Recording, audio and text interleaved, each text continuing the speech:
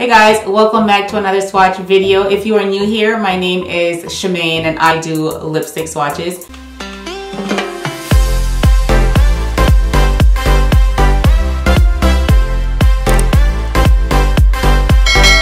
For today's video, we're gonna be swatching Selena Gomez's Rare Beauty. This is the best of Rare Beauty from Selena Gomez, if you guys haven't found that out already. So this is a travel size mini lip souffle matte lip cream. There are two matte lip creams in this set. And we're gonna go ahead and open it just so we can see what the size is like. These are so cute, and it's like a soft touch packaging, which is really nice. So these are the two mini colors. So there is Inspire and then there is Fearless. Inspire is described as a bright red and Fearless is described as a mauve rose. So let's just jump right into the swatches. So I want to start with Inspire, which is the bright red. Doesn't seem like there's a scent to me. It's very, very subtle. So I cannot pinpoint like an actual flavor or, you know, an actual scent. So I would describe it as scentless.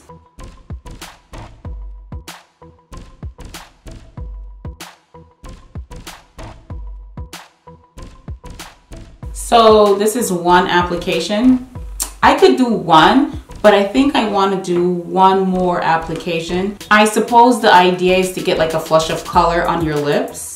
So I just want to put one more layer just to see if that'll make a difference, if it'll make the color stand out more. Not that this is bad right now. I'm just looking for a little bit more coverage. Let's see if we're able to get that with another layer.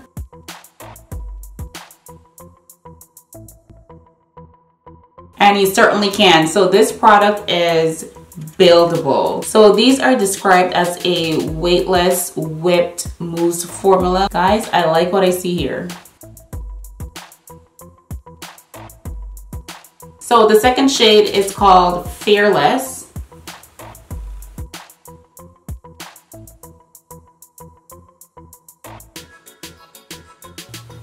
Ooh, I like this already. Like I said, for those of you who are just looking for that subtle flush of color, one layer is great. Like, you don't have to do anything else. This will work for you, but I want to do another layer. I feel like that's what I'm comfortable with. Not that I wouldn't wear this the way it is. Of course I would. Yes, you can tell that it's high quality. The formula is like next level amazing. It feels like putting melted butter on pancakes. It just absorbs it. I just don't know how to describe it, but this formula is really on another level and I am here for it. So now that we've swatched these two colors, let's talk about some of the claims. Is it ultra hydrating? Absolutely. These lipsticks are on another level of hydration. We can throw Crusty Lips 2020 out the window. I kid you not, they feel so good on the lips, and I can tell that my lips will be very moisturized after wearing these lipsticks. Is it weightless? Yes, it is. It doesn't feel like there is anything on my lips. Completely weightless and completely comfortable. Is it high impact? Well, that depends. So it depends on what you're looking for. From what you saw when I did one layer, it was like a subtle, at least to me, it was a subtle flush of color. So if you're going for that bare minimum look, then one layer is fine. And I feel like you can even blot it out with your fingers just to give you that perfectly imperfect finish. But if you want a more high impact color, these shades are buildable. You can definitely get the look that you desire. And I am comfortable with two layers, but I'm certainly not against one layer because I would rock it with one layer as well. So I can go either way. It also goes to say that it has a velvety matte finish. That part I am concerned about because these lipsticks feel so hydrating that I don't think they're going to be as long lasting. Normally, matte lipsticks are long lasting. There's a correlation between the two with matte and long lasting. And these are described as a velvet matte. We know that there is creamy mattes and there are ultra mattes, and ultra mattes are the more long lasting lipsticks, clearly. So I feel like velvet is leaning more towards the creamy finish, and normally those don't last as long as the ultras. So that's what we are going to find out. So let's not be too quick to judge. We have to find out how long these lipsticks are going to last. As a matter of fact, let me do a drink test here.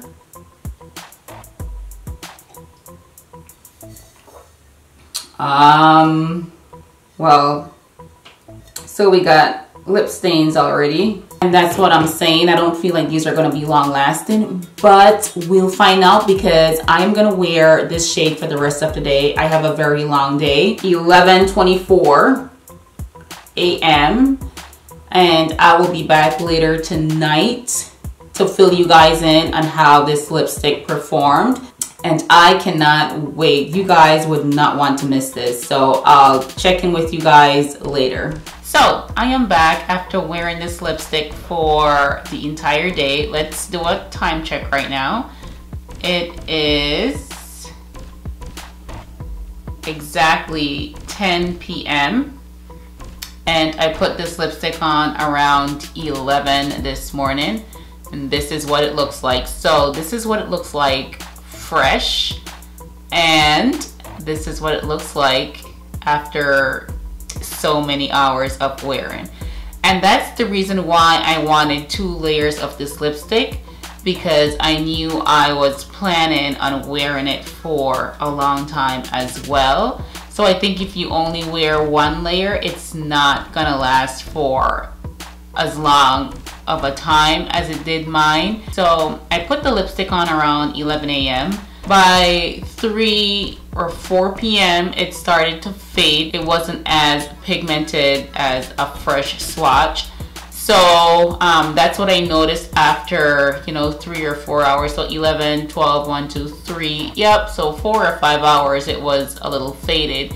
And that was from wearing 2 layers. So like I said, if you just choose to wear 1 layer, this lipstick is not going to last a very long time. So you will have to reapply it, which honestly is no big deal to me. I never have an issue reapplying lipstick if I am looking for something hydrating and moisturizing. So, but as you can see, there is still a little bit of the lipstick left on my lips after wearing it for 11 hours straight. Did not reapply because I want to give you guys an honest review of what you will expect if you choose to purchase this lipstick and wear it out. So yeah, this is what is on my lips, and to give you a better view, let's just wipe off a little bit of it to see if there's actually anything there. And there it is. The lipstick is still there on my lips after 11 hours. So I like doing this because you can actually see the lipstick coming off my lips. Sometimes it's hard to tell on camera if I still have the lipstick on, but I know I do because I can see it in my mirror in front of me.